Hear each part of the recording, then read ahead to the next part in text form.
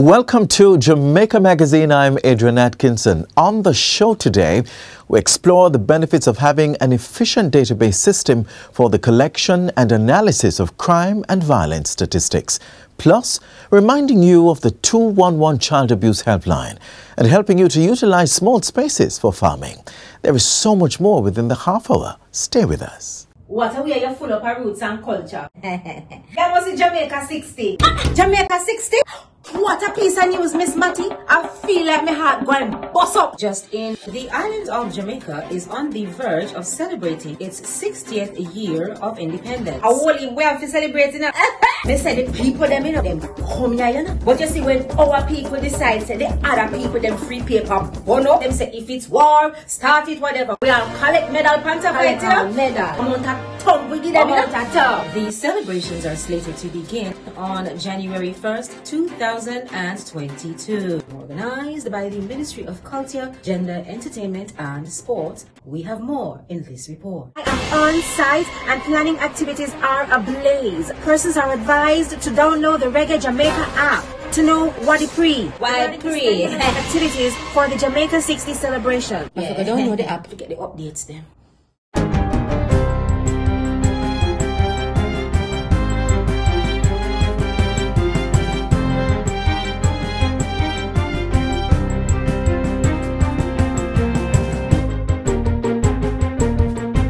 Good day, I'm Stephen McHugh, and this is your JIS News for Thursday, July 21, 2022.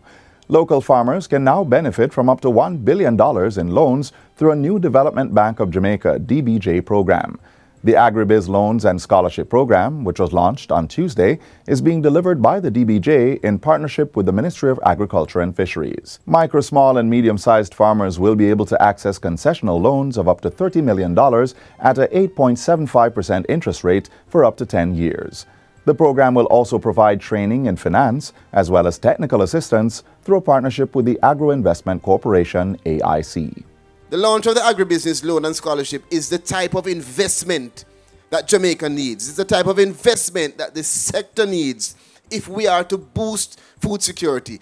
Meanwhile, Jamaica's agricultural output and food security are expected to be boosted with the declaration of the Rio Cobre and Mid-Clarendon as irrigation areas. The declaration will increase access to irrigation water for communities such as Old Harbour, Bernard Lodge and Heartlands in St. Catherine, as well as Rhymesbury, Vernamfield and Mitchelltown in Clarendon. The orders were tabled during Tuesday's sitting of the House of Representatives by Agriculture and Fisheries Minister Pernell Charles Jr. The Ministry of Agriculture and Fisheries, we have set out the following objectives under the program: agricultural production, productivity and food security. A, to increase agricultural production by at least 15% to meet domestic export and manufacturing input demand by 2025. Jamaica is now in receipt of $1.05 billion to support its climate resilience, poverty reduction, and livelihood protection programs. The funds, which stretch over a 5-year period, are being spent under a project dubbed A Jamaican Path from Hills to Ocean. It is jointly financed by the European Union, Global Climate Change Alliance Plus, and the Government of Jamaica. The project aims to sustain the island's watersheds, coastlines, marine and land resources while empowering Jamaicans to protect the environment.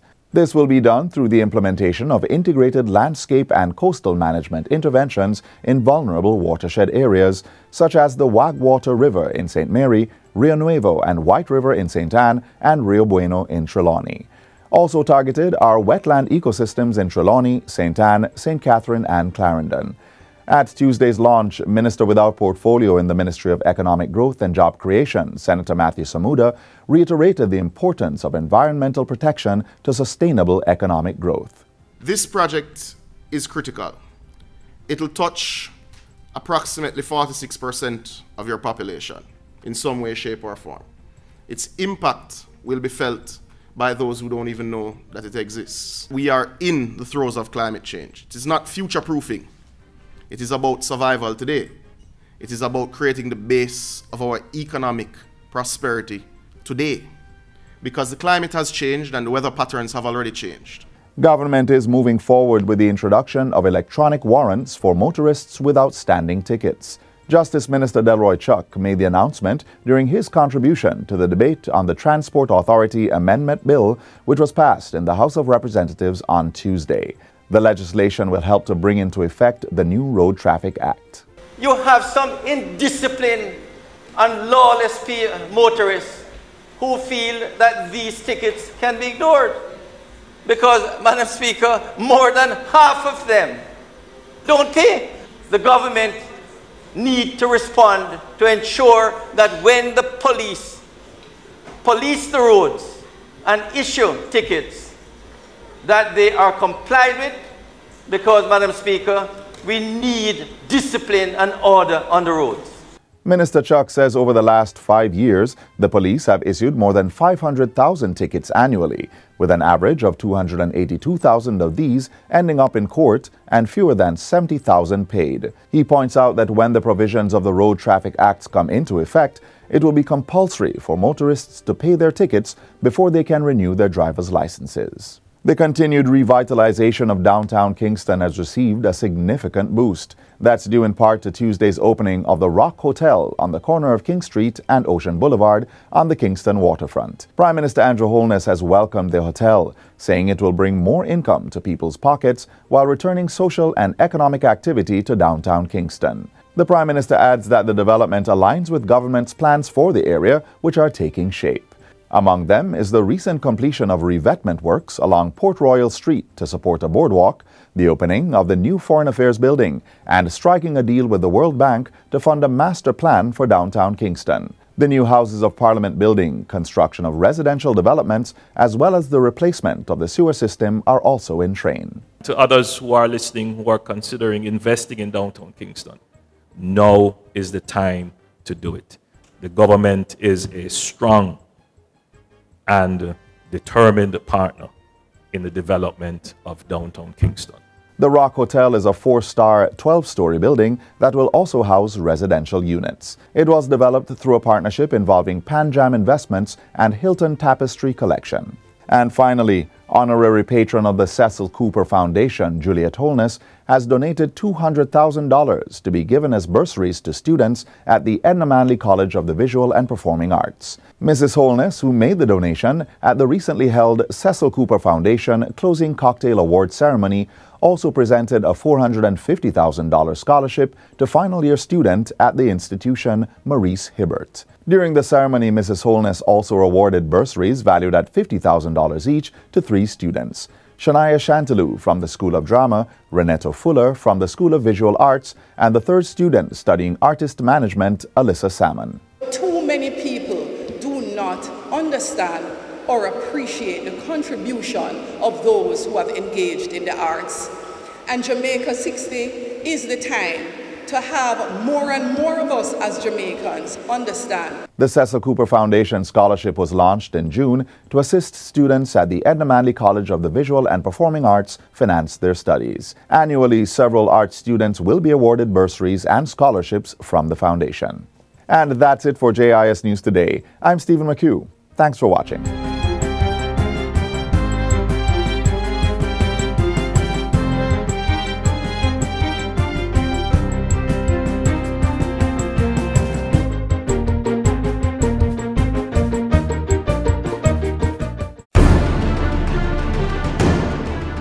The tinting of your windscreen, cut it out. Public passenger vehicles, according to the Transport Authority Act, not supposed to have tints. I'm appealing to motorists out there. We have removed many plates because of fandangles that are on the motor vehicle. Colorful lights, red light, purple light, blue light, and these multicolored lights. Get them off. I've noticed some trends out there where there is different type of license plates on motor vehicles. Only the Jamaican issued driver's license plates are to be on the motor vehicles. Once you transport any passenger in a motor vehicle, ensure that they are buckled, whether they are on the front or they are on the back. The seatbelt gives people a fighting chance to survive the crash. Many people have died who never give themselves a fighting chance. Through the Jamaica Crime Observatory Crime Enhancement Project, the Jamaica Social Investment Fund is building government's capacity to plan crime-fighting strategies.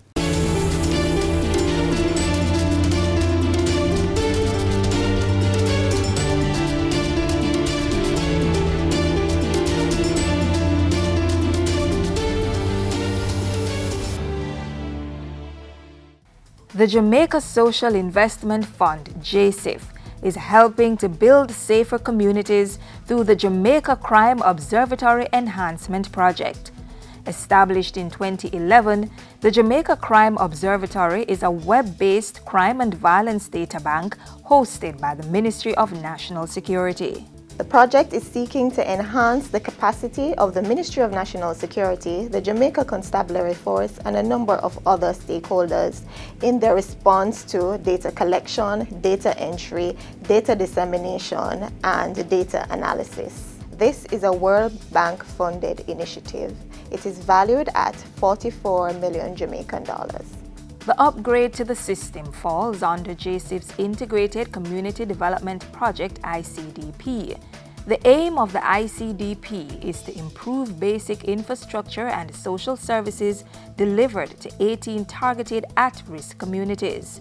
JSIF seeks to use data from the Crime Observatory to inform the planning of social and technical interventions to be implemented in these communities.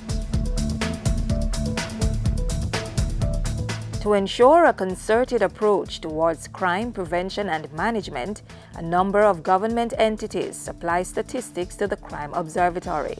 These include the Jamaica Constabulary Force, the Ministry of Health, the Registrar General's Department, and the Institute of Forensic Science and Legal Medicine. We collect data from murder statistics to sexual offenses, suicide, traffic fatalities, hospital data, fatal shootings for various parishes in Jamaica. The Jamaica Constabulary Force, JCF, is the primary source of data for the observatory. Under the project, the Statistics and Information Management Unit of the JCF has received handheld GPS devices to assist in increasing the accuracy of data collected.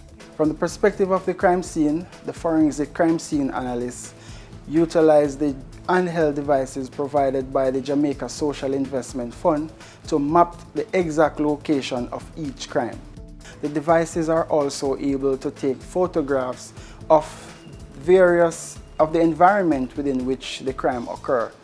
With that information, the analysts are able to get a better context within which the crime occurs. And that has been very significant in our analysis process. In addition, the gadget also assists us to be able to do analysis, temporal analysis of the time crime takes place. If you plot those information on a graph, you can see over a period of time, you can be able to determine trend, so you can do trend analysis. As part of the JSIF funding, the unit also received laptops, desktop computers, firewall devices, servers, UPS devices, and software packages to improve the efficiency of processing the data collected. It allows us to provide data to the Crime Observatory in a much faster turnaround time than the monthly cycle that we usually provide the data to the Crime Observatory. Additionally, 2 data entry clerks have been employed by the unit to assist with the timely input of information into the system. The Ministry of National Security will also receive funding to engage the services of a crime analyst. What the engagement of the crime analyst will do is that they will help with better forecasting and predicting utilizing data which is in the Crime Observatory. The project, which started in 2017, will also fund the training of 7 Ministry of National Security staff and 8 persons from the Jamaica Constabulary Force in the areas of system maintenance, spatial analysis, and the use of ArcGIS software technology. Improvements to the Jamaica Crime Observatory are essential to various stakeholders in the formulation of policies and strategies to keep Jamaicans safe. What the Crime Observatory is able to do is provide us with good, timely, accurate data for us able to craft our policies, and from crafting our policies we're able to then craft acceptable strategies to help with the crime and violence and citizen security. With geographic information system, we can actually pinpoint the exact location of a crime we can pinpoint the area, such as a shop or a bar, that is likely to be affected by a particular type of crime, which means that we can practice preventative policing. We can actually preempt what is likely to take place, put in strategy in order to prevent those occurrences. Through the Jamaica Crime Observatory Enhancement Project, the Jamaica Social Investment Fund is enhancing the efficient collection and analysis of crime and violence statistics, building on the capacity of the government to better plan crime-fighting strategies.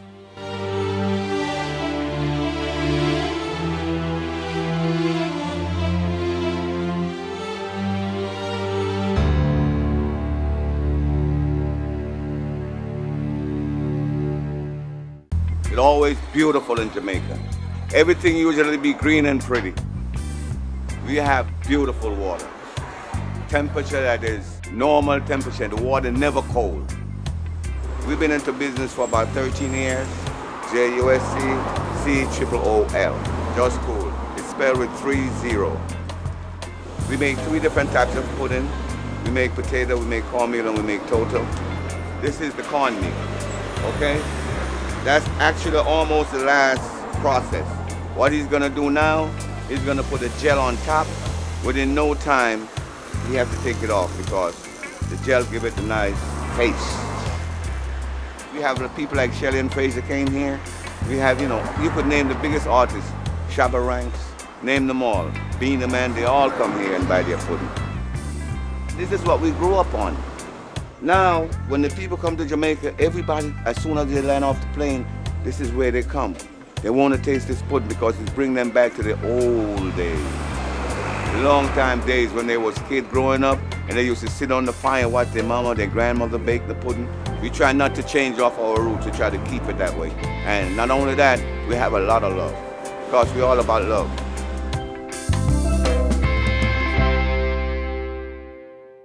The Child Protection and Family Services Agency has simplified the process of seeking help by dialing only 3 digits, 211. That's the designated helpline to report cases of child abuse, missing children, or child trafficking. One of the biggest threats to Jamaica today is child abuse. The good thing is that we are on our way to improving it. And the latest improvement is happening in the form of a helpline, one that's free, accessible 24 hours daily, and is easy to remember. The 211 helpline to report child abuse is now in effect.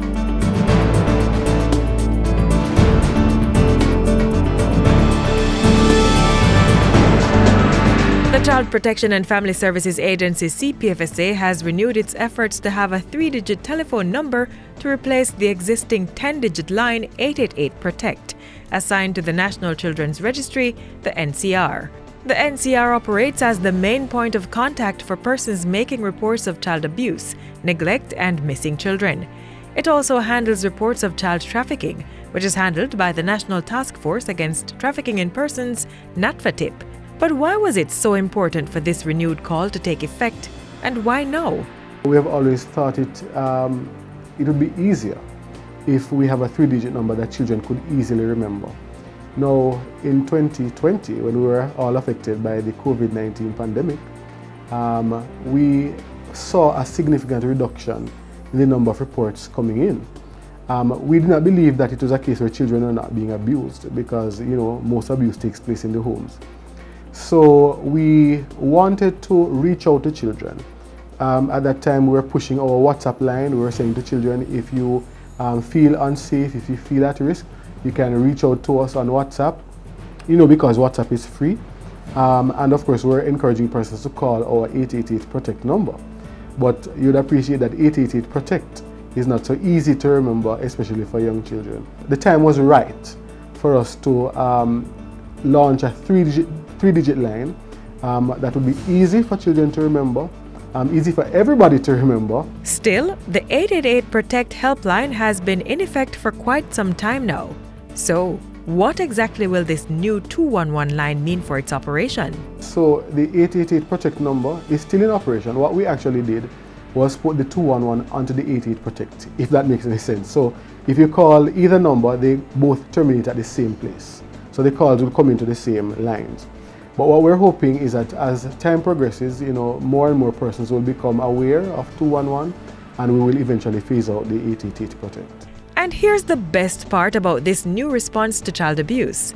There are designated officers who are armed with the right toolkit to manage these calls. We already had a system at the National Children's Registry for manning the 888 Protect line. In addition to 888 Protect, we had a number of other lines that persons could call. So what we did was just to boost that system to ensure that when the calls come into 211, we would be able to handle them. So we have a set of trained registration officers. They're social workers, who are equipped to handle the calls when they come in. They're trained in how to handle various types of callers. They're trained with skills of assessment, and they would do the necessary referrals to the investigating partners. These partners are required to initiate an investigation and provide the NCR with an update within 3 months. Furthermore, the NCR's contact center will be expanded to provide immediate psychotherapeutic response for children who may call for help. This is being done under the Public Sector Modernization Program through the ICT Expansion Program currently being rolled out by the Ministry of Finance's Transformation and Implementation Unit, TIU. Anyone in Jamaica, Madam Speaker, can take up their phone and dial 211. A youth can be a partner in carrying the message to rescue our children. And we do mean anyone, from any network, at any time. We actually, met with the telecommunications providers, came to some agreement, and this is how we'll be proceeding in the interest of the nation's children. So the 211 is completely free, regardless of what network you're calling from. Our nation's children are our priority, and this is being reflected in the CPFSA's targeted programs and services to respond effectively to the needs of vulnerable children and their families. The 211 helpline is just the latest step in the right direction. If you know of or suspect that a child is being abused, reach out to the CPFSA or call 211.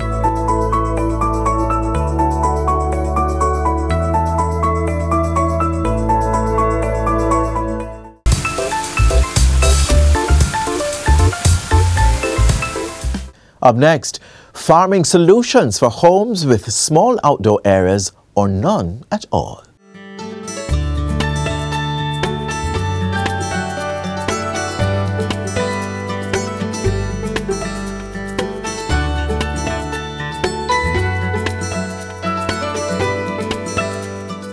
Urban gardening is the cultivation of vegetables, fruits, aromatic plants and herbs in an enclosed space or your backyard. It's an ideal way for those with little space to participate in the process of food production, saving money while feeding themselves. Practical application is one of the best methods of imparting new knowledge. The Jamaica 4-H Clubs ran with that concept when it set up an urban garden display project at 123 Duke Street in downtown Kingston. This project was born out of the COVID pandemic, where we recognize that food production has to become everybody's business. Traditionally, most of our food in Jamaica is cultivated in rural areas. We believe that even if you are in a dormitory community without land space, we believe that there's still an opportunity for you to produce. In this urban model, you would realize that we are demonstrating how you can do air planting, how you can do planting on your fence line, how you can produce food in different medium. And so we are utilizing a fully integrated approach from collecting your own water, by generating your own nutrient within the urban garden model setting to be able to produce the food that you will eat. There are a few vital things that plants need to grow. These include sunlight, proper temperature, moisture, air, and nutrients.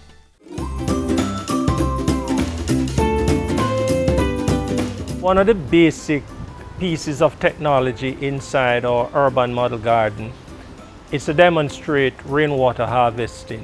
From your roof, you're collecting your water, not only your roof, but just anywhere there's a runoff, because it could be a runoff underground, And what you want to do is to be able to have some storage capacity. In the 4-H urban garden, the water is stored underground to ensure there is more available space on the surface. Of course, your environment will determine the most effective setup for your system.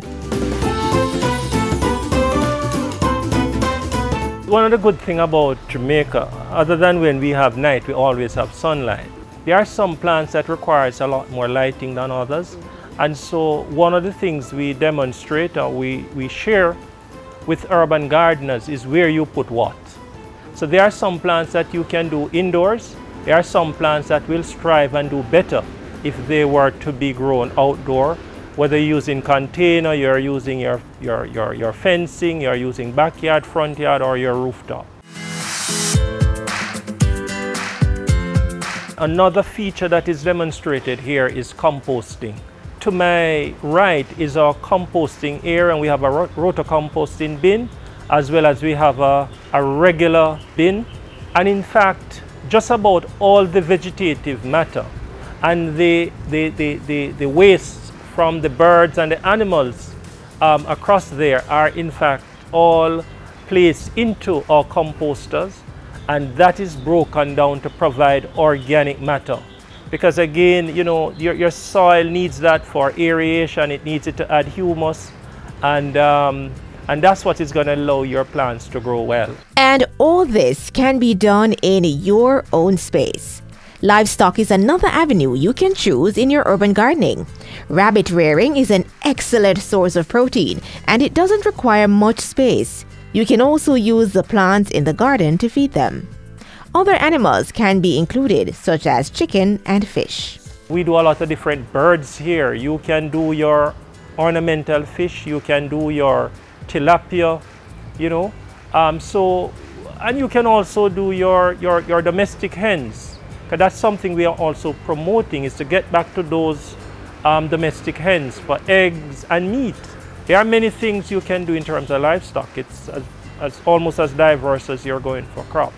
To replicate this model in your urban space, speak with your Jamaica 4-H Club's parish officer. You can receive seeds and other planting material to get you started. One of the biggest threats right now in the world is not war or COVID, is really to have a sustainable supply of food. And the view is that no longer can we only rely on the traditional food producer. I think food production has to become everybody's business.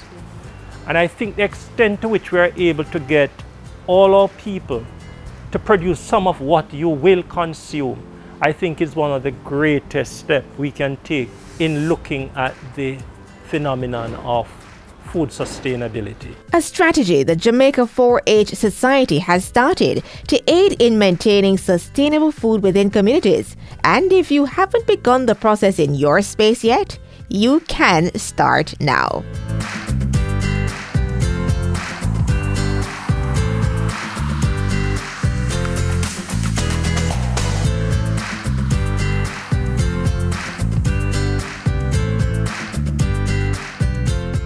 This is where our journey ends, but only for today. Do join us again tomorrow when we'll bring another informative program. In the meantime, stay connected via our website, jis.gov.jm. On behalf of the entire production team, I'm Adrian Atkinson. Do take care. This has been a production of the Jamaica Information Service, the voice of Jamaica.